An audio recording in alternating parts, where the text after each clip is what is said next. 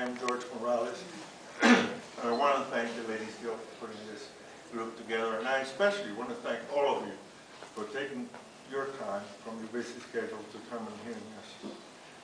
If we look around, and we have seen, and it's good to be the last, the District 4, right. We're the last one, we do have a great bunch of Republicans representing the council.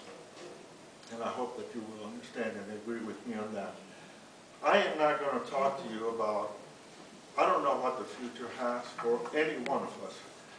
I could talk about fiscal responsibility, but everybody else is for that. I could talk about transparent budgets and not cutting budgets and all that, but everybody's talking about that. I want to talk to you about me.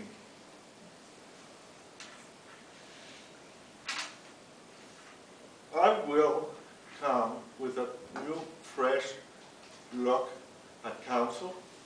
I am so proud to be an American and be able to stand here in front of you and seek for your election. I think we have a great country. We have a great state.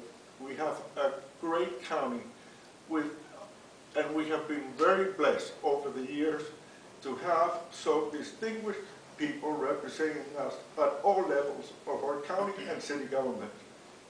I hope that I can fill those shoes in the future.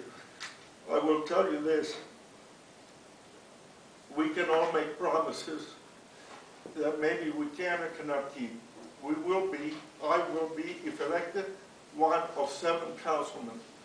What I will tell you is that I have the time, I will put the effort, and I will do the best job that you can have.